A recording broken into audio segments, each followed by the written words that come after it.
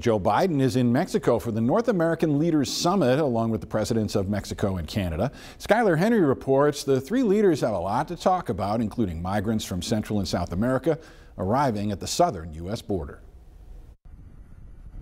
President Biden is kicking off the North American Leaders Summit, meeting one-on-one with Mexico's president. The flow of migrants is at the top of their agenda. This is something that is not unique to the United States. It's gripping the hemisphere, and a regional challenge requires a regional solution. Mexican President Manuel López Obrador announced his country would accept up to 30,000 migrants per month from Cuba, Nicaragua, Haiti, and Venezuela, while they await amnesty verdicts in the U.S.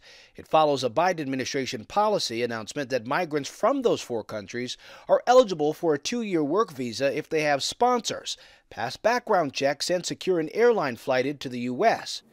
President Biden made his first visit to the U.S.-Mexico border since he's been at the White House over the weekend. During a stop in El Paso Sunday, Border Patrol agents told him they need help. They need a lot of resources, and we're going to get them for them. Texas Governor Greg Abbott met the president in El Paso and delivered a letter in which he said, "This chaos is the direct result of your failure to enforce the immigration laws that Congress enacted." It just so happens he's 2 years and about $20 billion too late.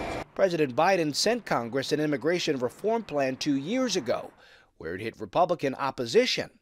Mexico's president says President Biden agrees on working together to address the causes of migration so people wouldn't have to leave their home countries. Skyler Henry, CBS News, the White House.